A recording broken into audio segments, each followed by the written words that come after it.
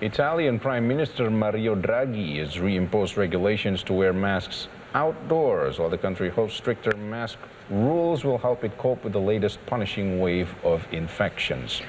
Mario Draghi issued a Christmas Eve decree that FFP2 masks, which are more protective for users than the cloth or surgical face mask, must be worn on public transport, even though all passengers in Italy are now required to be vaccinated or have recently recovered from COVID-19.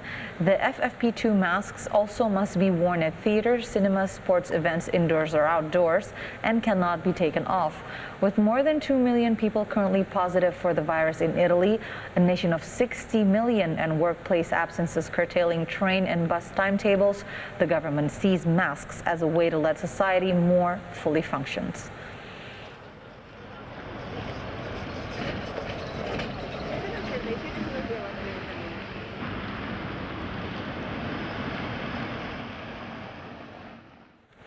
The Supreme Court has stopped the Biden administration from enforcing a requirement that employees at large businesses to be vaccinated against COVID or undergo weekly testing and wear a mask at work.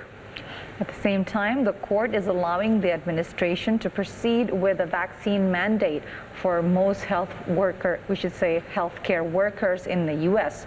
The court's orders on Thursday during a spike in coronavirus cases was a mixed bag for the administration's efforts to boost the vaccination rate among Americans.